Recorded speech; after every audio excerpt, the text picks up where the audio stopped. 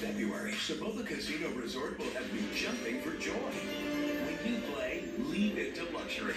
Win your share of up to $432,000 in cash and prizes every Friday and Saturday. And on February 24th, you could drive home a 2024 Audi S5 Cabriolet. Earn entries daily with your Soboba Rewards card. And make this a leap year to remember when you leap into luxury. Soboba Casino Resort.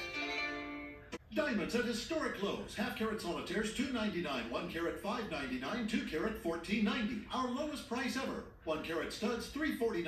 Thousands of GIA diamonds guaranteed the lowest price set while you watch. The Jewelry Exchange, Tustin. I'm John Morgan.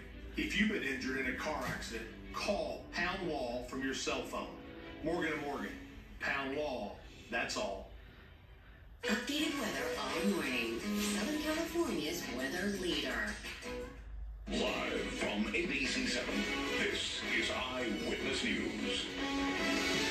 A helicopter carrying 6 people crashes overnight in a remote area near the California-Nevada border. There were no survivors, and investigators now searching for clues into what went wrong. Hello, and thank you for joining us. You're watching Eyewitness News at 4, live on ABC-7, Hulu Live, and wherever you stream. I'm Jory. Michelle's off today. We begin with that helicopter crash, and of the 6 victims, one has now been identified as the CEO of a major Nigerian bank. We're now awaiting a press conference from the National Transportation Safety Board.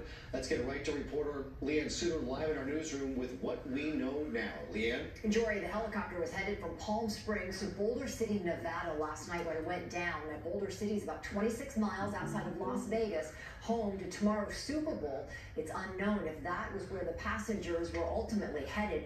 We do know that one of the victims, as you said, was the CEO of a major Nigerian bank. Now, the crash happened around 8:45 last night east of the 15 freeway near Howland Springs Road outside Baker in San Bernardino County. Now, this is one